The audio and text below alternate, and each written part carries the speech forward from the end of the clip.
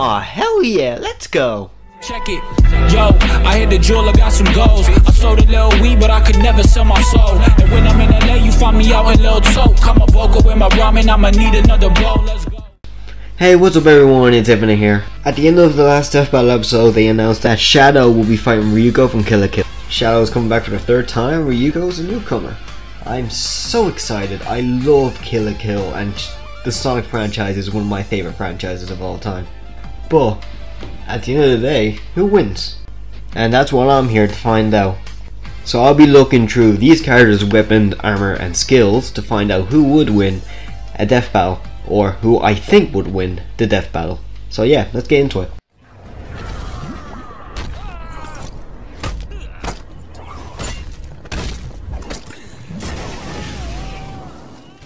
Now, by first glance, it does look like Ryuko does have the high ground when it comes to strength. She's able to cut through multiple buildings at once and able to take on city level foes by herself without Senketsu's help. This will make her at least a city level to multi-city level and possibly even mountain level at her max potential without any transformations. And in her final form, Senketsu Kisaragi, she's able to reach up to moon level calculations with her attacks, possibly even planet level. But I wouldn't leave Shadow out just yet. Shadow is comparable to Sonic, who has taken on multiple planet level threats in the past in super or base form. He also has fought Infinite, who was able to create stars. Now yes, Sonic did have help at the time, but if Shadow is only as half as Sonic, he would still be above Ryuko in terms of strength.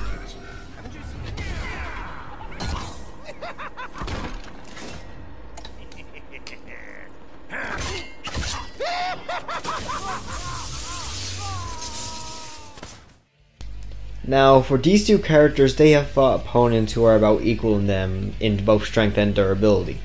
For Ryuko, it will be Sasuke, who is her equal and has butt heads constantly with her and should be at least comparable. And for Shadow, he should be equal to Sonic, who he has defeated in the past before and has taken on the same foes as Sonic.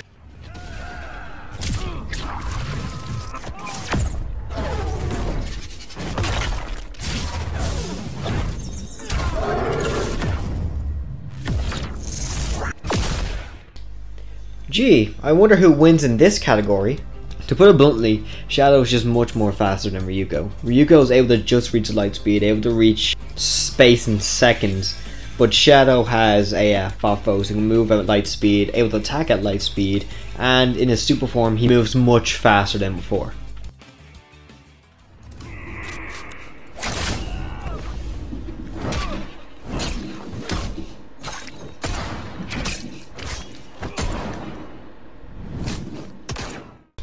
At first glance, Ryuko does look like she has more skill to her.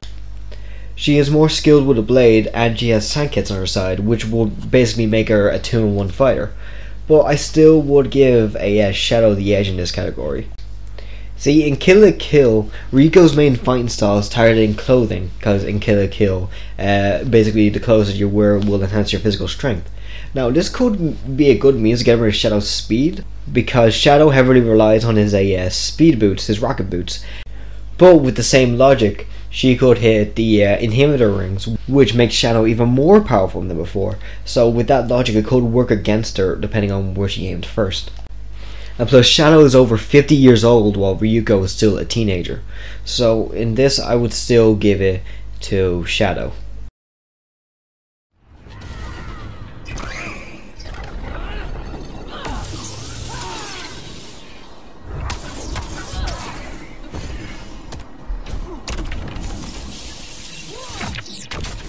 As previously mentioned before, Ryuko does have Senketsu, which boosts her physical capabilities to the max, and it gives Ryuko a strong healing factor, along with able to morph Senketsu, rather giving her claws or giving her a jetpack for her to fly around in. And she has the two scissor blades, which are used to cut through life fibers, an alien species that both Ryuko and Senketsu are a part of.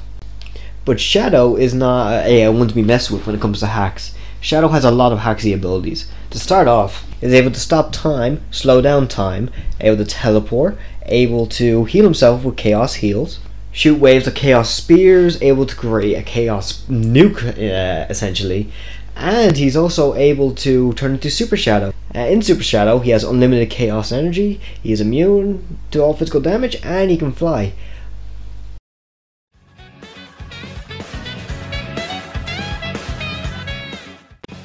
So by considering all these factors, I say Shadow would win this fight. Shadow just has a lot more going for him in terms of speed, strength, durability, experience, and overall power. But don't take my word for it. Who do you think would win? Do you agree with me that Shadow would win, or do you think there's a way Ryuko could take down Shadow that I missed? Please leave in the comments below, and I'll see you all in the next video. Peace.